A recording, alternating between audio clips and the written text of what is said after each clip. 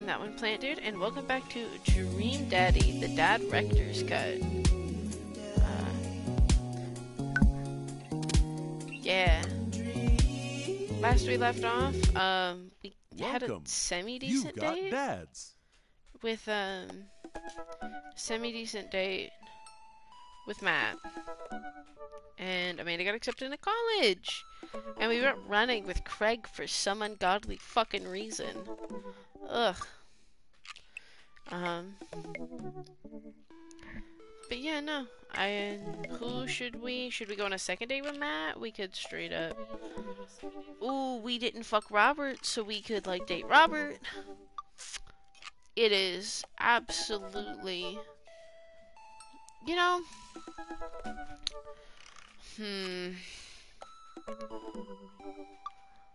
we could go out with Damien or Hugo. There's gotta be something underneath that tweed jacket. I just know it.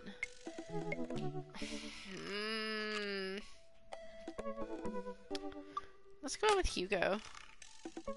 He's a middle school teacher, yeah. Writer of scholarly articles on the 18th century literature for various esteemed publications. Aw, I know it, I'm sorry. Paint my miniatures, buddy.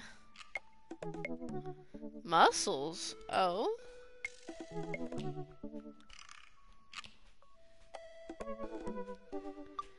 My glasses. I actually forget them at home a lot.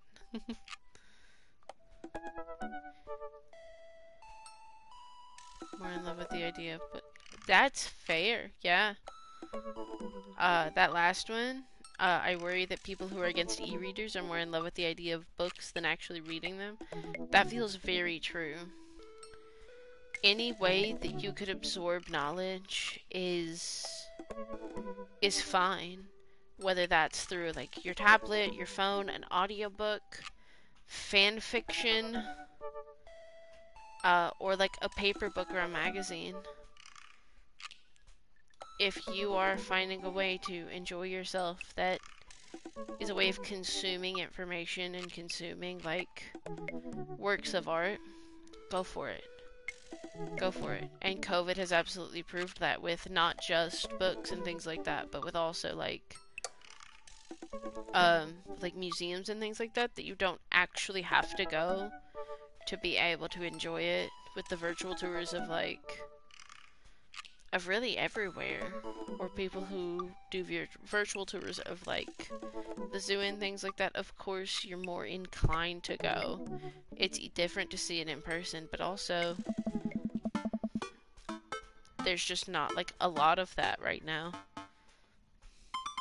So any way that you can gain knowledge, as long as you're growing as a person, is valid. Anybody who says otherwise is an elitist fucking snob. I navigate to Hugo's dad book page and type in a message. Sorry. Hey Hugo, great seeing you at the barbecue. Wanna hang out sometime? I wait for a few minutes before the computer dings. Did I do a British voice for him? I think I did. Okay. I'm so glad you messaged me, and I definitely want to hang out sometime, but I have a favor to ask. Our class is going on a field trip to the aquarium today, and one of our chaperones called in sick. Is there any possible way you could come by and replace them? Oh, fuck. Uh-oh. I completely understand if you don't want to. I can't make it. I'm going to be honest with you here. It's a middle school class. I need as much help as I can get. I think about it for a moment. Man, it's a lot of screaming kids I'll be accountable for, and they're in middle school, arguably the worst age to be. Amanda sits silently trudges into the kitchen and pours herself a bowl of cereal. Morning, Amanda. Morning, Pops. Hey, how was middle school for you? Bad, but nobody likes middle school. It's 3 years of bad acne, crying, and being generally terrible. Ugh. Everyone sucks, no self-awareness, and it's just a bunch of hormonal teenagers locked in a gross old building for 40-plus hours a week, doing long division and starting fights over, I don't know, pizza day? Top 40s pop?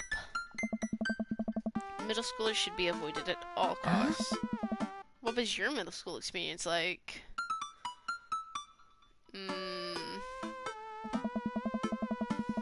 had my first crush in middle school and I'm still bitter about it. Alexis Stuggs, you've hurt me and I'll never forget. What'd she do to you? I stare off into middle distance, remembering the 24 hours we dated, the 3 times we held hands between class periods. Then I remembered the bitter betrayal, her leaving me for Arnold Birmingham. Him making me eat dirt in front of her. What a dick. Kids are just tiny Hitlers. I don't want to talk about it. See? Middle schoolers are reprehensible. Wait, why are you asking me about middle school? Oh, Mr. Vega requested my help to chaperone his middle school class to the aquarium. I just wanted to know what I was in for. You get to go to the aquarium? Are you kidding me? The last field trip I got to go to was to the clam chowder factory. They didn't even give us clam chowder. They gave us square pizza at a clam chowder factory. Oh, is that why you don't eat clam chowder anymore? No. It's because Bobby Willingham threw up one into the vats of clam chowder. I'm the only one who saw it happen. It haunts me. That's... Oh, no. Oh, no. There's just a batch of clam chowder somewhere that is thoroughly fucking ruined. Huh. Right, let's leave that in the past. Anyway, you should just do it. Mr. Vega sounds like he could really use the help. Plus, you get to hang out with cool fish. Amanda, I get kind of weird about aquariums. The ocean makes me nervous. Why are you worried that a whale is gonna pop out and touch Tank and swallow you whole? Stop. Don't you put fear in my heart. I just would like to talk about the fact that NASA was originally designed to explore the ocean and has spent every single moment since its, creation trying to get us off this fucking planet. You have a right to be afraid of the ocean reptar. Well, do they have penguins there? Yes, they have penguins there. Then it's settled. Penguins outweigh fear of ocean. I sit back down at the computer and let Hugo know I'm available. He tells me to meet him at the aquarium and gives me the address. I grab my keys and kiss Amanda on the forehead before I head out. I arrive at the aquarium to find the school buses beating me here. Preteens huddle around their teachers in small groups, yelling at each other and goofing off. Every teacher looks like they're at their wits' end. Hugo jogs up to me, looking frazzled. I'm so glad you're here. Hugo! I don't know. It's been a debacle all morning. We're short-handed and most of the kids won't stop screaming, as I'm sure you know is the case with all middle schoolers. I've lived through Amanda at 12. I am all too familiar. Great, well, it's you and me chaperoning a group of 10 kids. They're over here. Hugo walks me over to a gaggle of preteens who are all sitting on the ground playing with their phones. They're not kicking each other like some of the groups are, so we're off to a good start. Oh. Can you guys put your phones away? All of the kids look up for a moment to stare at Hugo. They go back to texting. At least they're quiet? Too quiet. These guys are up to something. I can feel it. There's no way. They're too busy thinking about not getting food stuck in their braces to pull any stunts. It's middle school after all. That's so fair. Oh. You can tell Aaron voiced this character. We'll see. The classes start filing into the aquarium, and Hugo hands out massive stapled packets of paper to each kid. These are due at the end of the field trip. Yes, this will be a grade. No, you can't borrow a pencil. The kids collectively groan and grab the sheets from Hugo. What's in the packet? Honestly, it's just busy work so that the teachers can have a moment's reprieve. I think one of the questions is to ask them to sit quietly for 10 minutes and think about the Great Barrier Reef. Teacher hacks. I like that. I love the color palette for him. It's so good. Ugh. Wait, I thought you were an English teacher. What does the aquarium have to do with books? Oh. We just did a unit on the old men in the sea.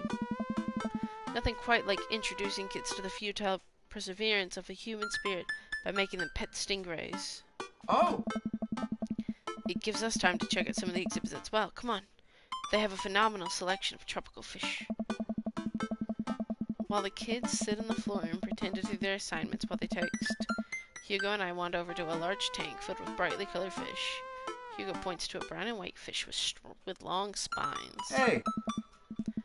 That right there is a lionfish. Did you know that their stomachs can expand up to 30 times in size? Whoa. Ah. Their spines are venomous too. Nature's hardcore. Oh. You think that's bad? Take a look at this one over here. Hugo points to a spiny, grumpy-looking fish hanging out near the bottom of the Hey. tank. That's a stonefish. The most venomous fish in the world. I love that you just became like Steve Irwin. And they just like keep it there? Oh, they're relatively harmless as long as you don't step on them. What happens if you step on them? Tissue necrosis. Cool. Ah. Nature's wild. Man, Hugo seems to know a lot about fish. I feel the overwhelming need to impress him. Hey, you see that fish over there? That one? Yeah, that's the...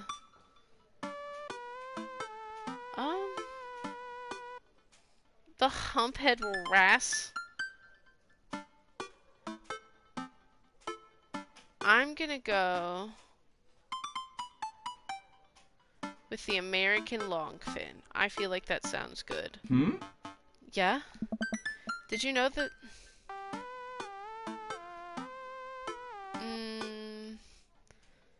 Psychiatric fish trivia.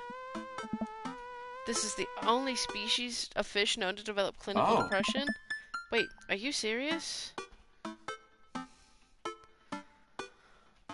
I feel like serious as a heart attack is like fun and cute, but absolutely not would make him feel like a fool.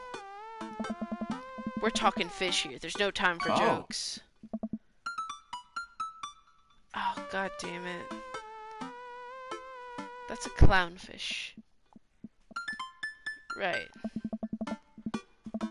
We lead the kids to the other room. Sharks, sea turtles, eels. I'm gonna kill myself. I'm gonna have to redo these dates. And other marine life swim around in a massive floor-to-ceiling aquarium. The kids begin trying to take selfies with the sharks. Hugo leaves my side to separate two kids who started a fight over a Capri Sun. I walk around the room reading tiny little blurbs about different fish swimming inside of the enclosure. After a while, I look around to see Hugo again. He's gazing up at the aquarium in childlike wonder. The ripples in the water cast blue, moving shadows across his face. For someone surrounded by hormonal, angry preteens, he looks completely peaceful. He looks really cute in this light. I hope he doesn't notice me staring. Wow. I walk over to join him. Beautiful, isn't it?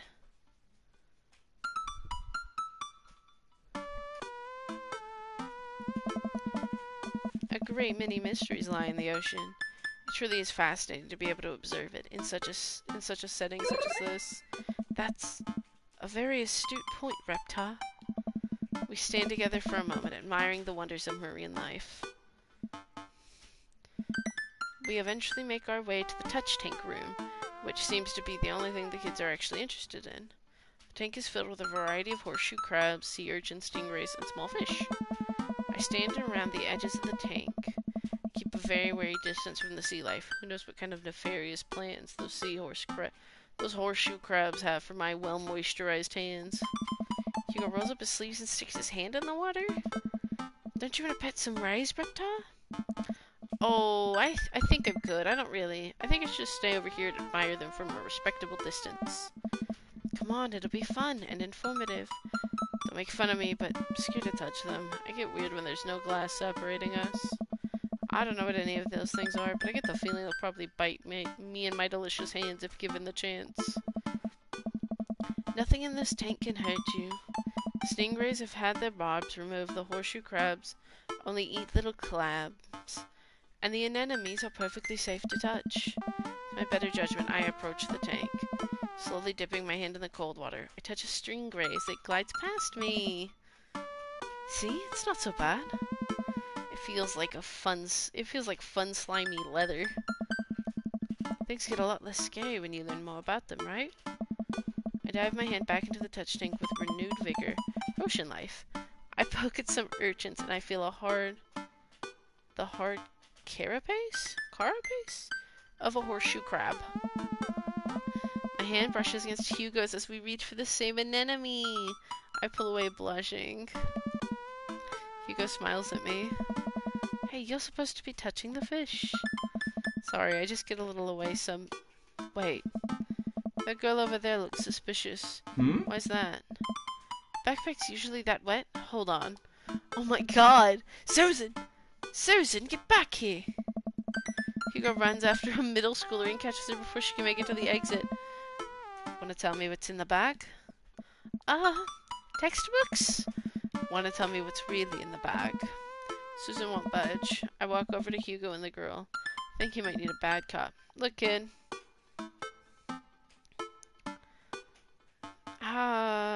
Yeah, we don't have time for games here.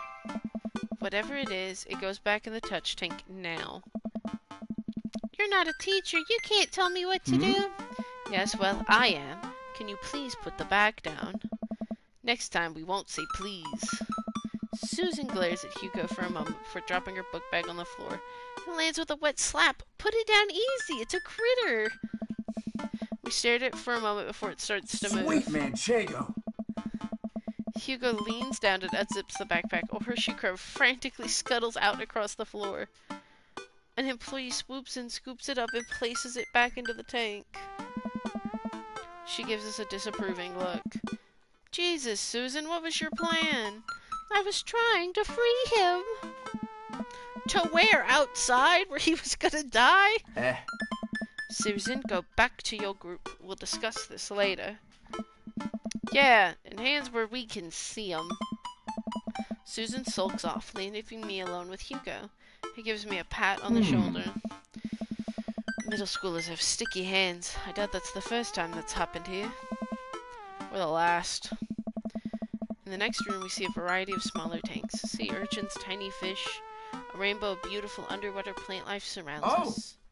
Look over here. Hugo points to some seahorses gathered at the bottom of the tank. One of them is in the middle of giving birth. Privacy? That's actually the male seahorse. Sort of takes fatherhood to a new level, doesn't it? Hey kids, come check this out. There's a male seahorse giving birth. A low murmur from the students. They just jump back on their phones. Fun fact, male seahorses can even give birth and then get pregnant in the same day. That's so much. Man, and we thought we had it hard. I wonder if they have to deal with their kids' awkward teenage years too. All however many thousand of them. You seem to know a lot about marine life, Hugo. It's not really my specialty, but I do make a point to learn as much as possible whenever I can. I think that learning shouldn't end when you leave school, but should challenge ourselves to find out more about the things we don't understand every day of our lives. Because if you stop learning, I don't think you'll ever be able to grow or change as a person. Good point. But I still don't trust the ocean. We'll get there. We finally make our way over to my favorite part of the tour, the Arctic exhibit. Do we get to see the penguins? Yes, we get to see the penguins. Hell yeah. A group of kids run around the exhibits. They won't stop tapping on the glass of the puffin enclosure, trying to get their attention. For at least a few moments, teachers, chaperones, and students alike seem to be having a good time. What was I so worried about? This isn't too bad. Hugo suddenly grabs my arm. Oh my god, there's a student in the penguin enclosure. Wait, just kidding, this is very bad. Is it one of ours? It most certainly is. Molly Henderson, Susan's friend. I look over to the penguins to see a determined-looking kid crouching behind a rock. She's hiding just out of sight of one of the employees. Over on the side of the enclosure, I see an exhibit door ajar. Was it unlocked this whole time? We gotta stop her for the South Seas and bans our school for life. Hugo looks around. I'll create a distraction. Hugo runs towards the puffin exhibit and addresses the entire room. Everybody, everybody, everybody, I have an announcement. The whole room turns towards Hugo. Here's a few facts I bet you didn't know about penguins. Everybody just stares at Hugo, confused. Well, this is my shot. I run to the enclosure and am greeted by a cold blast of air. Psst, hey! The girl whips around to look at me. Her nose is pink from the cold. You can't be in here. Neither can you! I try to walk over to the girl, but the ground is so icy that I just end up slipping. I catch myself before I hit the ground, but the girl still laughs at me. Contrary to popular belief, penguins are birds? Birds are traditionally known to fly, but penguins cannot. So I can understand some confusion when discussing the birdness of penguins. The crowd is still somehow enraptured. Kid, what are you even doing? I'm letting the penguins go! They deserve freedom! Where are they even going to go? They're gonna live in my closet! Okay, Mr. Popper's penguins, pop off. Look, I just don't have time to argue about this. We gotta get out of here. Not until I save a penguin. Little known fact is penguins only live in cold climates. With some exceptions, they don't all live in cold climates if you're splitting hairs here. Did I mention that they don't fly? The crowd is starting to lose interest. I'm running out of time. Oh, I gotta lay down the law. If I bribe her... I prepare to raise my voice at Molly and then hesitate. It's weird for me to raise my voice at a stranger's kid. Is it like a parenting faux pas or something? Money. Give me money! I will give you $20 right now if you leave with me. Molly thinks for a second. Okay, well give it to me right now. I reach into my pocket and pull out everything I have, examining each bill. Okay, well I have a 12 and some change, and there's a button here. Is that enough? Pay me the other 80 later and we have a deal. I moved to shaken our agreement before I suddenly realized there's a wave of penguins on their way out of the enclosure. We're gonna have to block these birds. Stand up for yourself, don't let anybody disrespect. Bird. How do I... Oh, okay. Come on. You gotta get lost. Whoa, wait! Oh, I gotta throw things at the penguins! I didn't know that.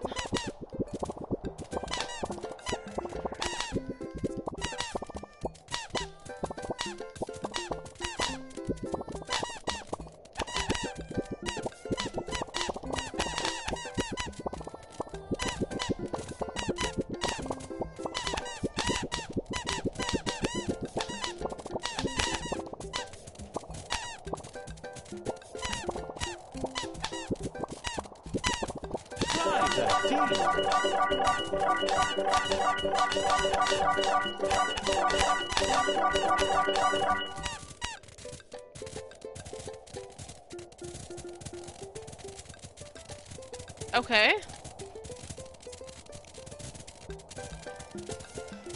Fuck yeah. I'll take that as a success. Bribery works. Don't eat too close to your bedtime. Don't tell me what to do. I'm having a bowl of cereal when this is over. When changing a flat tire, make sure to tighten the bolt in a starfish pattern. Always remember to call us once in a while. Or else Dad's be getting sad.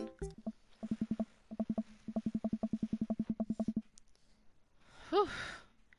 Glad that's over, and just in time too. It looks like Hugo is wrapping up his diversionary penguin speech. And that's why I think penguins are one of the best animals in the world. A few people in the audience clap out of a sense of duty. Everybody starts dispersing. Hugo spots us across the way and runs over.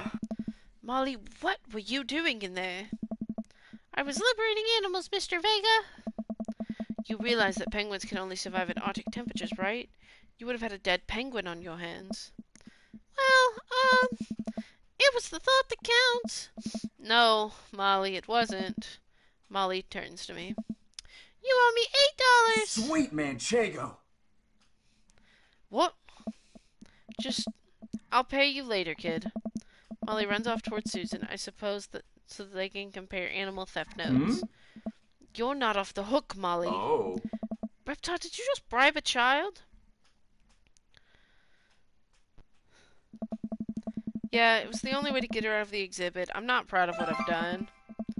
I'm not proud of it either, or my Penguin Facts TM lecture, my fucking TED Talk. But at least we got her out. Ah. Let's just get through the day and get out of here. With the day finally coming to a close, the whole field trip is ushered through the gift shop and we make our way back out of the school buses. As we leave the aquarium, the kids load onto the buses. Hugo pulls me Ah. aside. Hey, Repta, thank you so much for helping out today. You're a lifesaver. It was no problem. It was actually kind of Hey. fun. Let me take you out next time to make it up to you. You like cheese boards? I love cheese boards. Great. Well, I gotta go make sure these kids don't steal anything else. See you around. I walk inside to find the house empty. I wonder where Panda's at. Before I know it, Amanda pops in through the front door.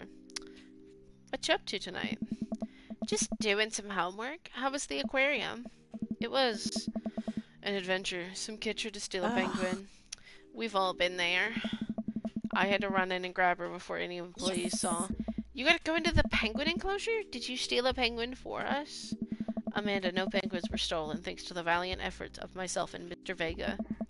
It was nice getting to spend some time with Hugo, though. Oh. I'm surprised he helped complete a covert op. He's usually kind of what? Huh. Kind of a stick in the mud? He's actually pretty cool. I had a good time with him. Alright, too much adventure for me today. I'm gonna rest my eyes. You mean take a nap? There's a difference you'll learn when you become a father. Alright. Yeah, let's see what we did with our date. The bribe had like big, massive points. That was exemplary. Thanks. Please don't pirate games. Welcome. You've got dads.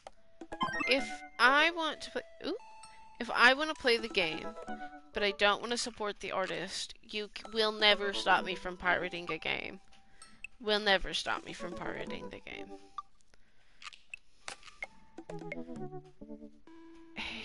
Hey, are you up to anything tonight?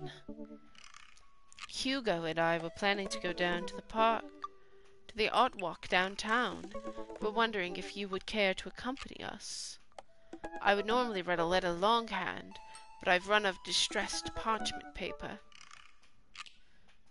Whoa, why can I see Damien and Hugo's chat?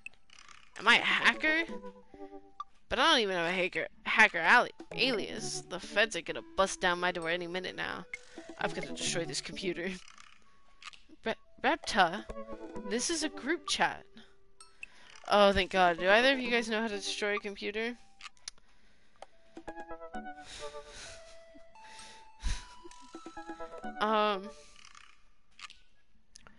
You can run Derek's boot and nuke from a startup flash drive. Once you've done that, it's best to physically destroy the platters altogether. The Victorians were well versed in information security. Reptar, do you want to go see some art or not? Art's good. Let's go see art. Alright. Heck yeah. I think I'm gonna leave it here. And next week.